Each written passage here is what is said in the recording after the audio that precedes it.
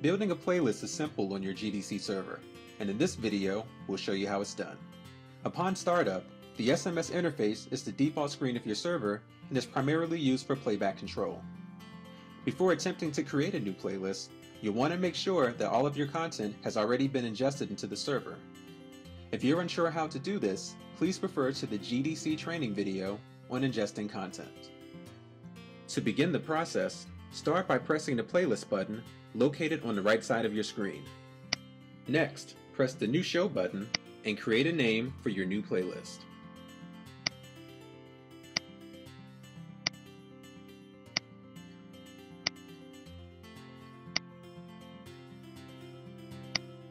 As you can see, the name you've created is now listed above, and all the content stored within your server is located on the left-hand side of your screen and categorized by group.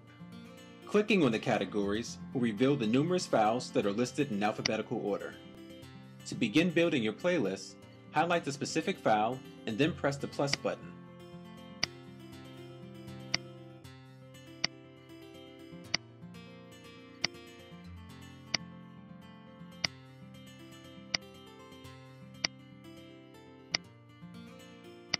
Once you have completed building your playlist, it can be saved by pressing the Save Show button and then imported into the SMS screen by clicking the Load Show to Play button.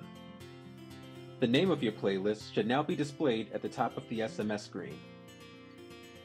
After verifying that your projector has been properly connected and configured to the server, simply press the play button to begin your show.